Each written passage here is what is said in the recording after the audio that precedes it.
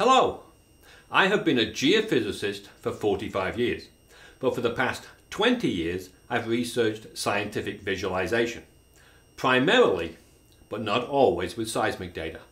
We're not the only ones whose visualization skills need an upgrade. I have recently created a Discord server called the Virtual Seismic Reality Community. It's brand new and it's where I will share my research. There's a link to it at the end of this video. In the next few minutes, I'll explain why I want you to follow the link and join the community.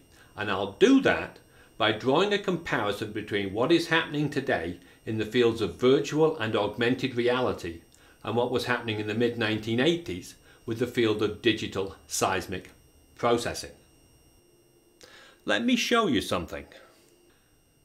You are looking at a stratoscape display of a 2D seismic line, built, animated and visualized in real time using the same virtual reality techniques familiar from gaming.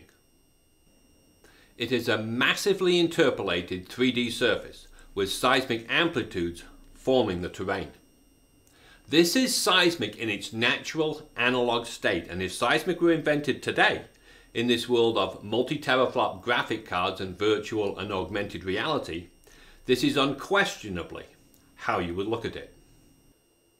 Using stratoscape displays, I intend to prove to you personally and the exploration industry at large that the seismic we acquire and produce today is much better than we think.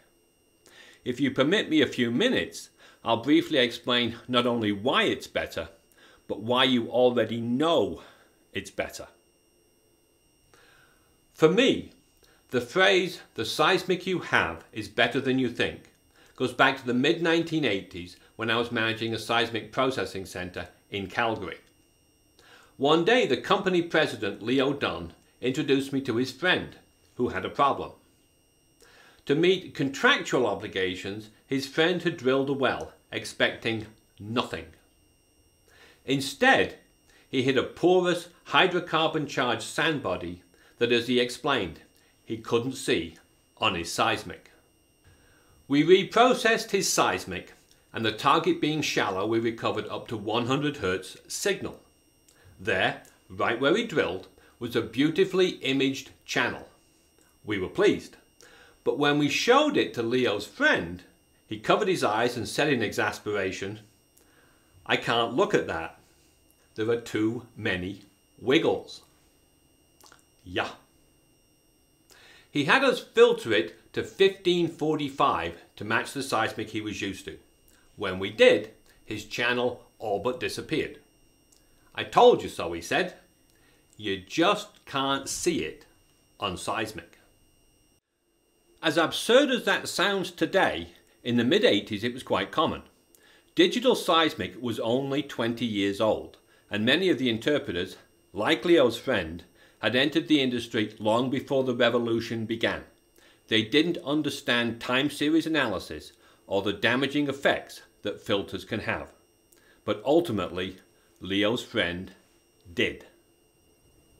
As I explained to him, the seismic you have is better than you think, and we spent the rest of the day with me giving him a crash course in Fourier analysis and filters. In the end, he listened, learned, and he got the point. Then he became an early advocate for interpreting the least filtered section possible. Let's move forward to today.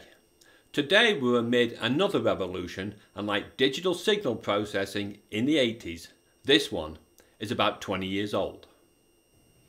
What I am talking about is the revolution that has taken place over the past 2 decades in the fields of virtual and augmented reality.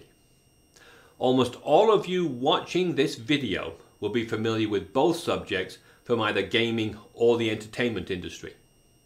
But do you recognize their scientific potential?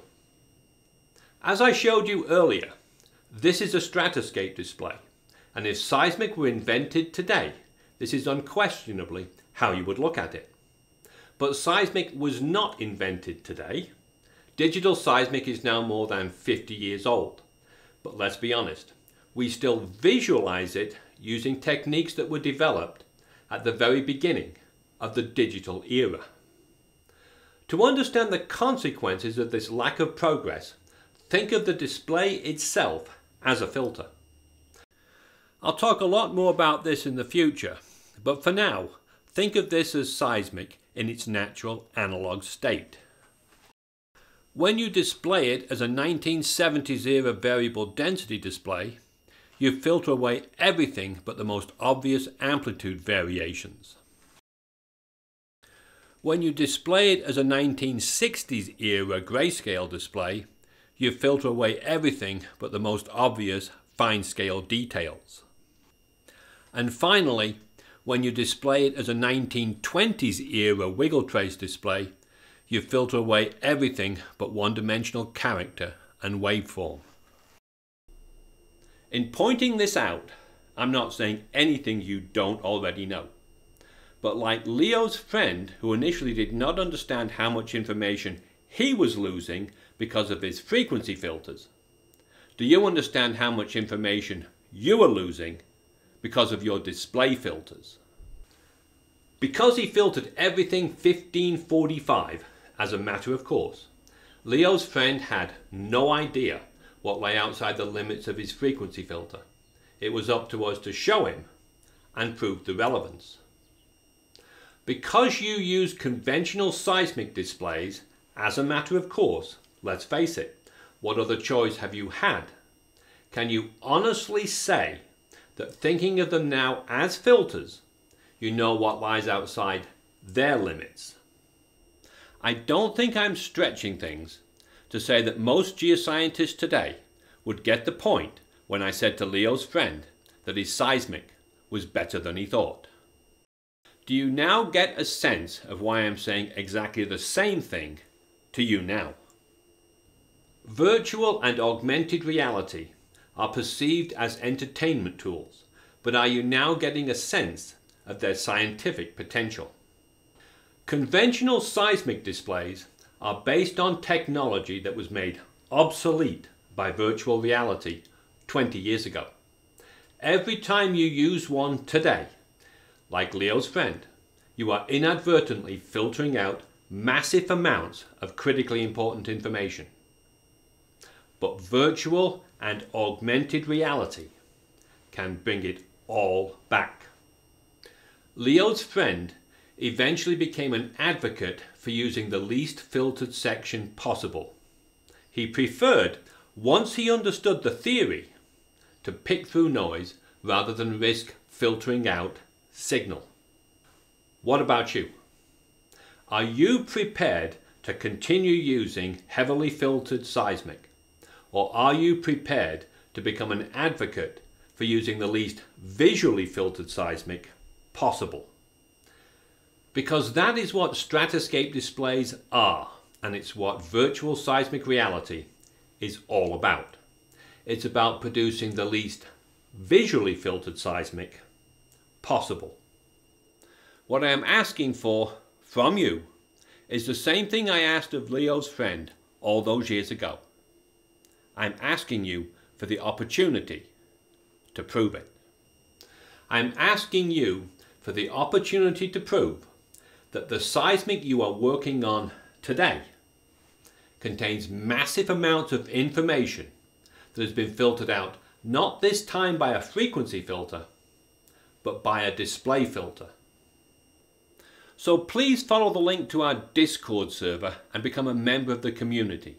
It's brand new, we're just getting started, but I'm adding things every day. Let's get together and discover what seismic is truly capable of. Because seismic, when you finally see it, is truly amazing.